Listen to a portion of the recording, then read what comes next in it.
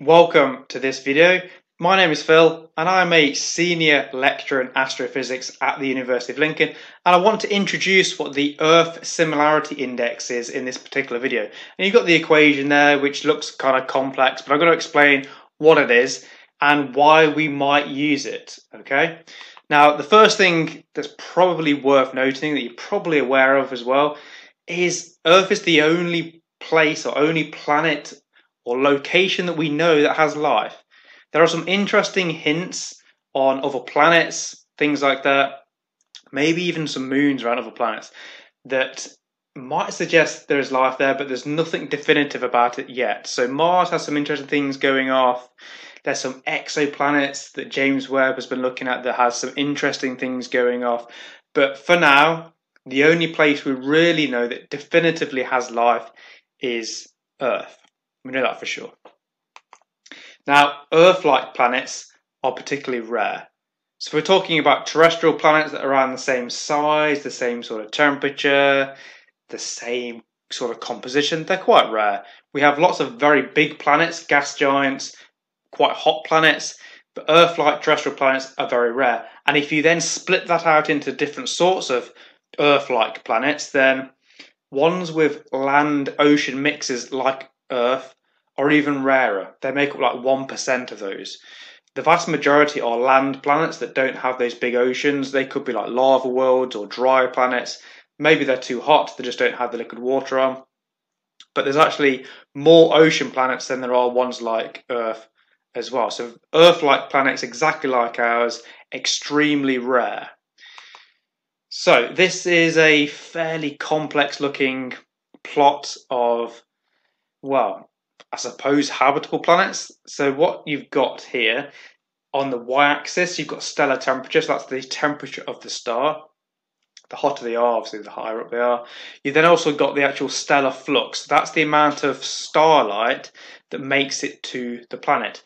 Now, a stellar flux of 1 means it's getting the same amount of energy to the surface of the planet that Earth gets. So it's normalized to Earth. So stellar flux of 1, that's pretty much what Earth is.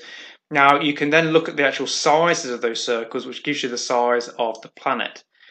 Now, the absolute vast majority of those are very big planets, as I mentioned.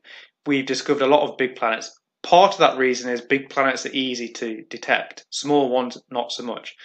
And this is planets that could potentially be habitable.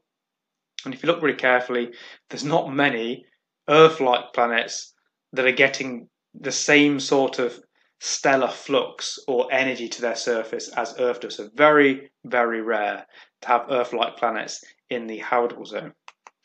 So the Earth Similarity Index is a way of kind of assessing how closely an exoplanet might resemble Earth given some key parameters. What we can do is we can calculate and measure certain things of these planets.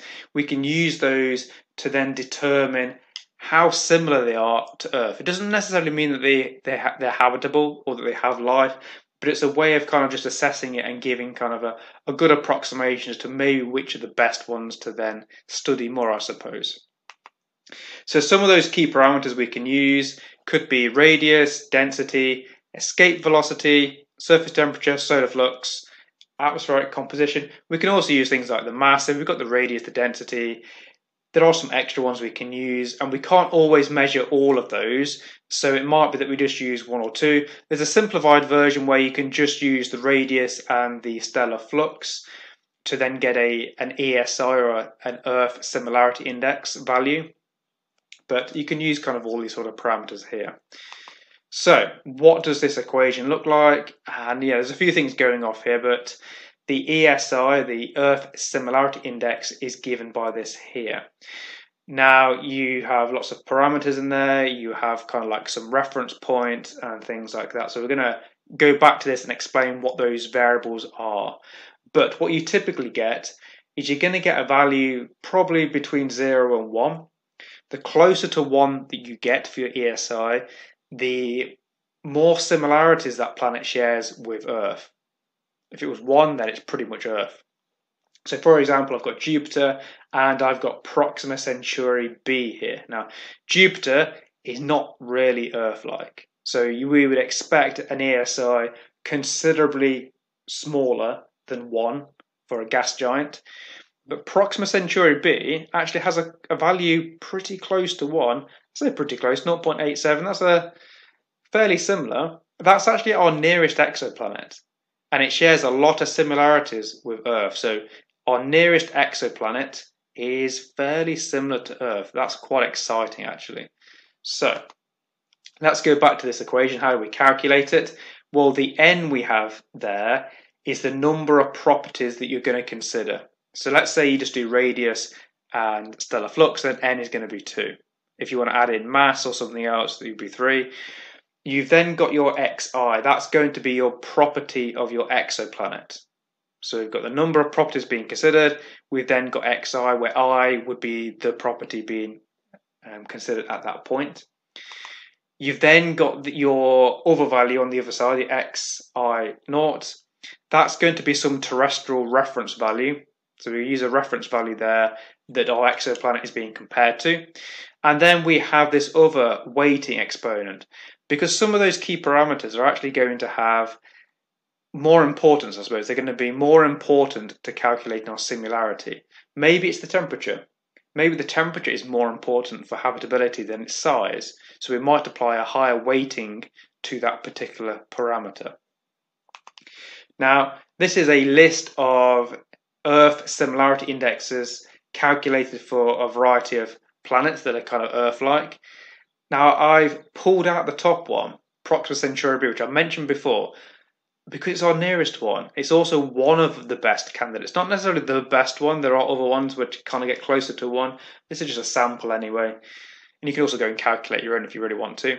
But it's our nearest one, and it's a pretty good candidate. We could potentially go there with the technology we have. We can go and investigate that. It takes a long time. It's like 4 light years away or so. But still, it's not out of reach. But also note, you've got TRAPPIST-1. There's 3 planets on that list from TRAPPIST-1. That's quite interesting. That might be a system we go and investigate in a bit more detail, because there's 3 planets there that crop up on this list that are not as similar as Proxima Centauri b, but they are similar enough to be interesting to really investigate, and in a single system as well. So just to give you a bit of context for Proxima Centauri b, because I do like this as an exoplanet, we've got the Sun there, and it's just over 4 light years away. It orbits Proxima Centauri, which is also part of the Alpha Centauri system, so it's actually a triple star system. It's only 4 light years away, closest exoplanet. You know, let's go there in the future. It's Earth-like, potentially. Could be very exciting to see that.